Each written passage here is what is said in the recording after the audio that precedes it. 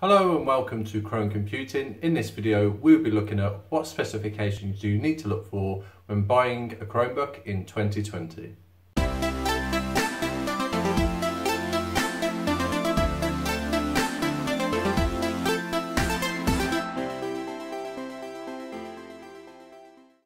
I've owned a Chromebook right back from the beginning in 2011, and back then the Chromebook was a really basic computer.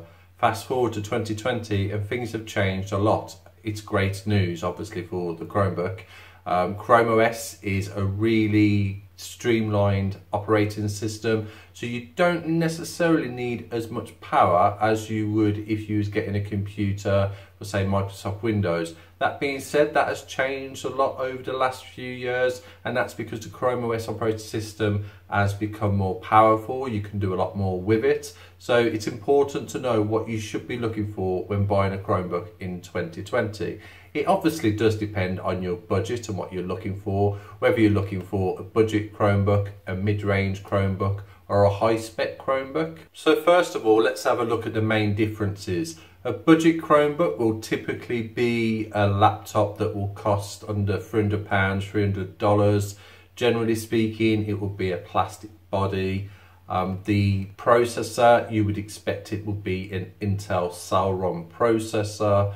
The RAM, you'd expect to see 4GB of RAM. And the storage with a budget Chromebook, you'd be looking at 32GB, 64GB, around that. Some Chromebooks may come with more than that. You would hope to see a decent display and decent connectivity.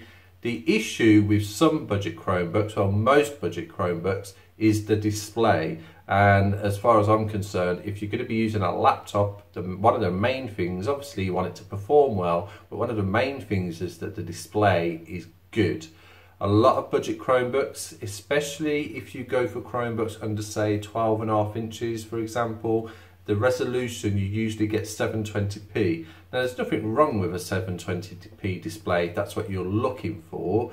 There's some decent Chromebooks with a 720p display, but I do think the best display for a laptop is a full HD 1080 by 1920, and that's full HD. Now it's very difficult to get a full HD display on a Chromebook under 12.5 inches in display size in the budget category, and that's because a small display, to get full HD on that, costs the manufacturer a lot more than what it does to get a full HD display on a 14-inch display. And you can see that if you have a look at the Chromebooks out there. If you look at any of the budget Chromebooks below 13 inches, 12.5 inches, there's not many. In fact, I don't think there's any. There's possibly a couple you can find with a full HD 1080p display.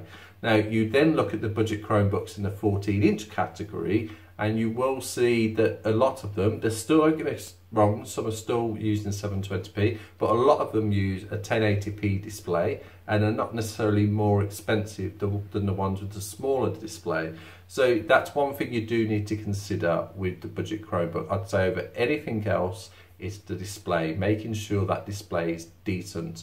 Again, you'd also want to make sure it's got an IPS panel as well, because the IPS panel not only makes the images and the colours just look better, it's the viewing angle. So without an IPS display, you may have seen it if you brought a Chromebook or any sort of laptop and wasn't aware of what the display quality was like. If it's not IPS, as soon as you're not looking at the display directly on, it starts to deteriorate. It's very hard to see. They're the worst displays. So if you go in to be getting a budget Chromebook, definitely make sure it's got an IPS display, and ideally you want 1080p. So that's most likely going to put you into a more of the 14-inch range, because as I says, it's going to be difficult to get a 1080p in a lower display budget Chromebook. In relation to the Intel Celeron processor, that's fine. You're not going to get really anything better on a budget Chromebook. The Intel Celeron processor will perform fine for things like spreadsheets, word processing,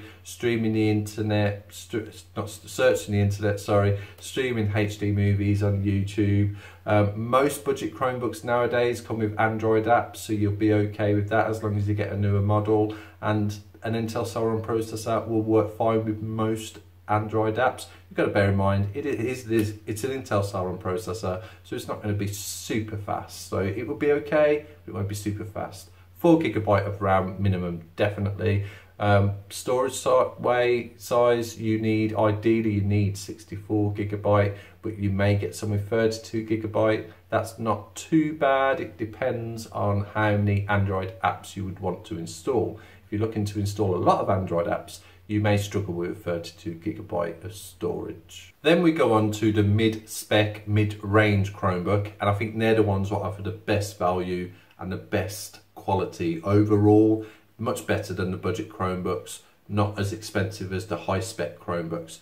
The mid-range is definitely the best to get if you can afford it, and I would say they're the Chromebooks that sell the most. Now, with a mid-range Chromebook, you're talking about anything between maybe $350 to about $650.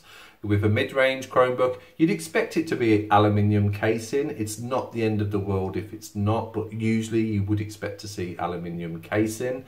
In display size, if you do get a smaller one and it's a mid-spec price Chromebook, I would not be expecting to get a 12.5-inch display, for example, with a 720p resolution. Absolute no way. If I'm paying mid-range prices, I'd expect to see a 1080p, whether it's a 12.5-inch display or whether it's a 15-inch display. So it's definitely got to have full HD 1920 by 1080. You'll see the difference. If you've used a 720p, it's okay on a small display, but as soon as you go to like 14-inch, I personally don't like the look of it. It looks quite it's just everything's too big and it's not very good quality. So I will definitely be looking for a full HD display.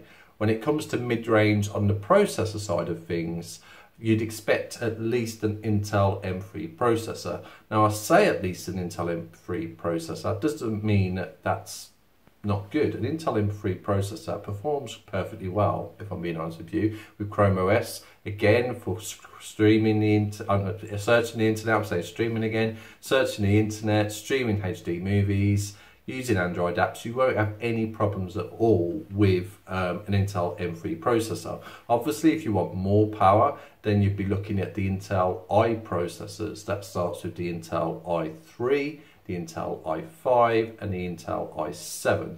Intel i3 is only a bit better than an M3, if I'm being completely honest with you. It's better, but not marginally. You wouldn't see a massive difference. You start to see a bigger difference when you start getting to the Intel i5. So Intel i5, that's then getting much more powerful, and that's what you'd expect to see. It's unlikely you'd get an Intel i7 in the mid-spec price range. Intel i5, yes, possibly just about. Most of the processors in the mid-range are M3, which are perfectly fine to use, or i3 possibly as well. In relation to the RAM, you'd be looking at 4GB RAM absolute minimum, and that's fine. Again, you can use most of the apps that you want to use on Android store with 4GB of RAM. You won't have any problems with using the internet, streaming movies, that's absolutely fine. However, Chromebooks are starting to get more RAM nowadays, so 8GB of RAM will be much more beneficial to you. Certainly when you consider if you might be looking to use Linux apps. Not many people use Linux apps. We don't know yet where they will go in the future. It's great it's there for Chrome OS. I'm still not convinced their Linux apps is for the masses because there is a bit of a learning curve. It's not as easy as using a normal operating system such as Chrome OS, and it's not as easy as using Android apps. So we'll have to wait to see where we go with Linux. But if you are interested in Linux, then 8GB of RAM is definitely required.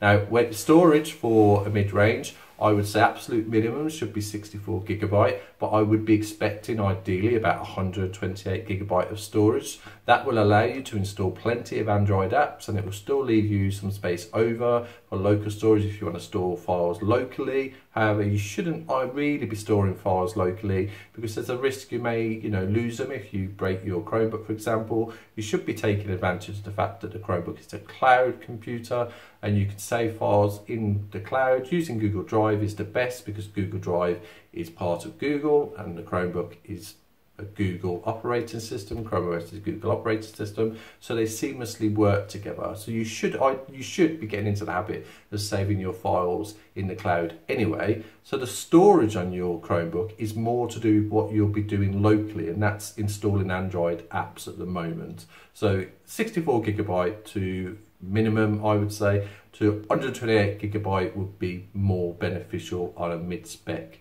Chromebook. I've already touched on the display. It needs to be a full HD, and you also want it to have an IPS panel or something similar.